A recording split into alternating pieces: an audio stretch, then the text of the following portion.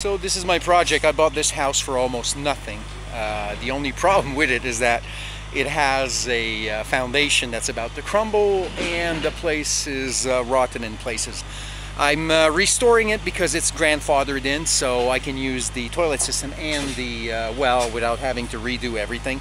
So for, not much money, I can have a house and live in it as long as I lift it. So this is why there's a boom truck right now.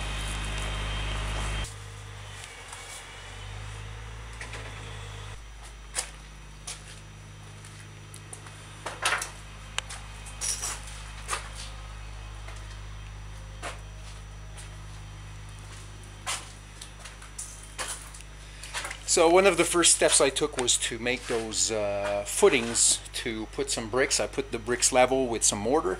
I'm going to layer bricks and plywood until I reach the correct height to lift my house. The second thing I had to do was replace the floor beams because they were either rotten or too weak. They're only 2x6s.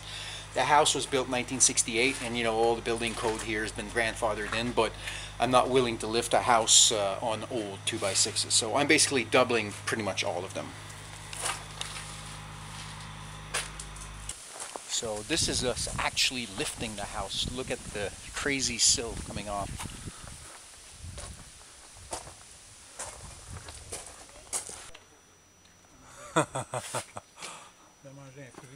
C'est écœurant.